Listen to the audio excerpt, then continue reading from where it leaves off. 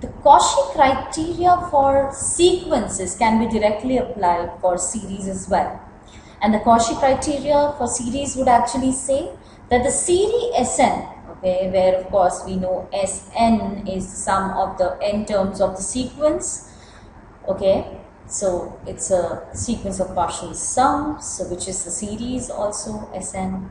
It converges if and only if for all epsilon greater than 0 there exists a natural number n such that for any m and n greater than or equal to this benchmark capital N natural number, we have that modulus of x n plus 1, a n plus 1, a n plus 2, so on and so forth, a m till a m. So from terms from n plus 1 to a n, terms from n plus 1 to n, okay, that is less than epsilon. That sum is less than epsilon, then we say that this will be a convergent sequence, okay. So the sequence, let's prove it. So the sequence Sn, of course n is greater than or equal to n, converges. Okay, so basically I'm writing the series as the sequence of partial sums. So I know the sequence, any sequence converges if and only if it is Cauchy. It is Cauchy.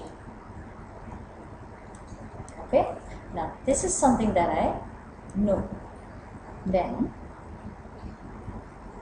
that means that, what is the meaning of the statement? The meaning of the statement is that Sn, sequence Sn, converges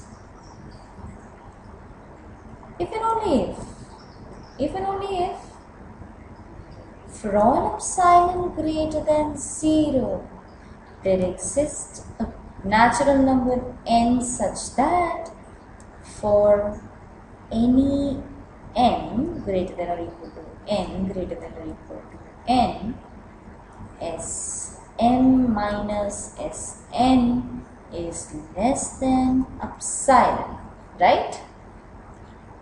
Sm minus Sn is less than epsilon. But what is this Sm minus Sn?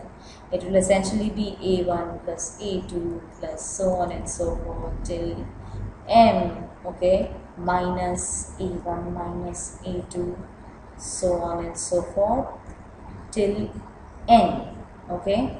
So now we are already saying that n is greater than or equal to n. So here what will you have? All these terms will cancel out.